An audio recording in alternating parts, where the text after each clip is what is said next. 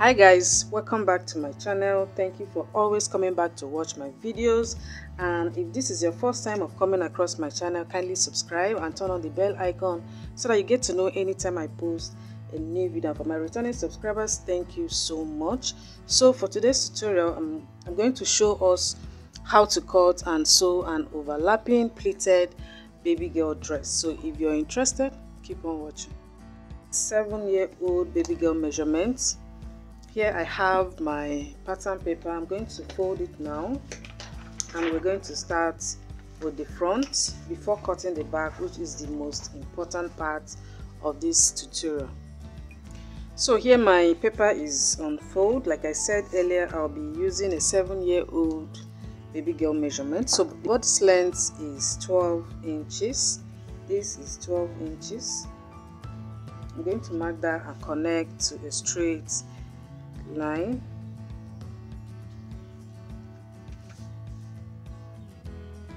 Okay, and the next thing to mark out is the armhole line. Now the armhole measurement is 6 inches, which is the shoulder divided by 2. So for me it's 6. I'm going to connect that to a straight line as well. Okay, so I'm going to mark out the shoulder measurement, which is also 6. So this is 6 here, and I'll mark out the same on this armhole line, and then I'll connect the points. Okay, so before connecting the point, I'll come down by ½ inch, which is for the shoulder slope. Okay, so now I'll be marking out the neck width. I'll be using 3 inches, neck width and neck depth of 3 inches as well. Okay, because the baby is a little chubby. So I'm going to connect these points together now. Okay, and we are almost done. This is what I have left is 5½. So the midpoint there is 2 3/4, and on that point I'll go in by ½ inch, and then the chest measurement is, so the chest measurement is 27. 27 divided by 4 is 6.75, which is here. Okay, plus 1 inch for sewing allowance, which is at this point. And remember that I didn't add my 1 inch as usual for the waist area and the shoulder part sewing allowance. You can actually do that later. So I'm going to connect now. From that place, I'll take my armhole curve and just connect.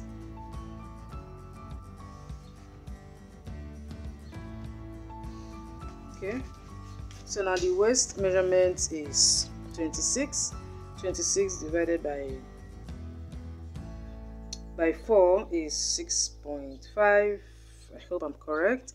Plus 1 inch for my sewing allowance, and this front is ready. It's easy and simple as that. So I'm going to use this now to cut out the back pattern.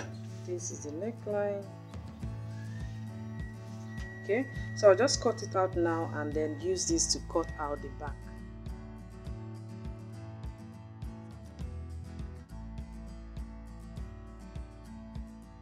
This is what I have. I'm going to place it on another paper. As you can see, it's also on fold.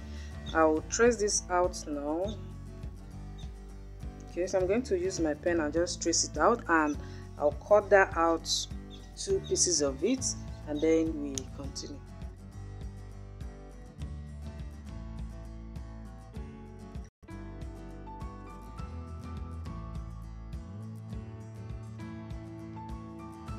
Out. I didn't want to start marking the back pattern all over. All I did was just to remove my 1 inch for my zipper allowance, and now I will mark out ½ inch. Okay, for this waist part I'm going to mark ½ inch and connect it back to the point there. This is ½ inch. Now you can decide the kind of neckline that you want to give. I'll be making this deep V back neckline. Okay, so I'm going to mark that out. Okay, so I'll be making it say 7 inches, depending on how deep you want the back neckline to be. If you like, you can also make it 6 or even 5. You can even go as deeper as 8 or even 9. Okay, so I'm going to take this now and connect. For mine, I want to give it a slight curving.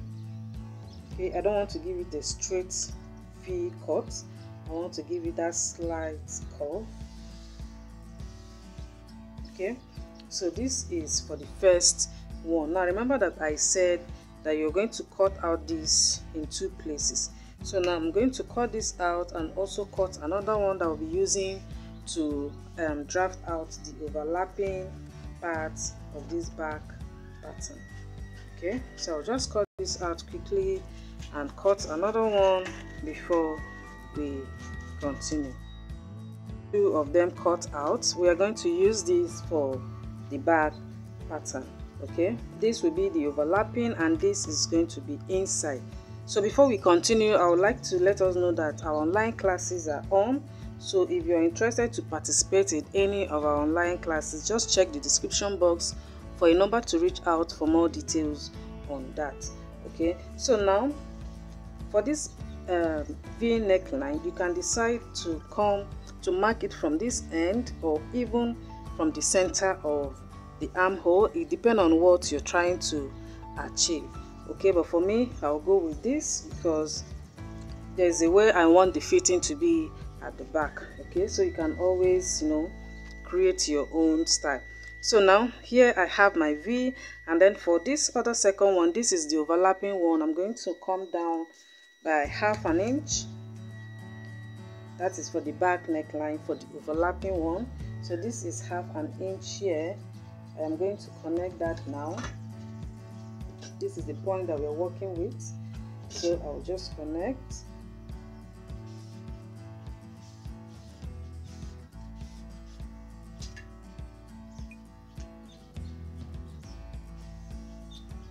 Okay, so that is the point. The next thing to do is to mark out the chest span, because that is where you'll be connecting the overlapping from the neckline. So here the chest span is 6.5, half of that is 3 1/4, which is this point here. Okay, so I'm going to open this up now, and I'll take my straight ruler and connect from this point now to this point. If you like, you can also extend it to this other side, depending on how open you want your overlapping to be.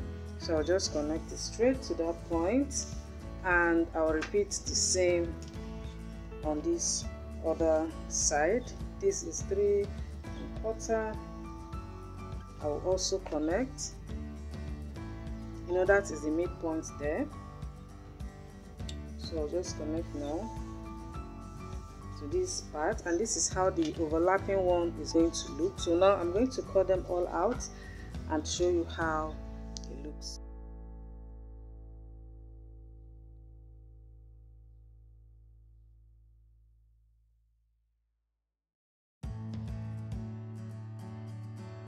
This is what it looks. This is what we are trying to achieve. Now this is the V. If you like, you can also, like I said earlier, you can bring it down. Okay, if you want the opening to be that obvious, you can bring the V down.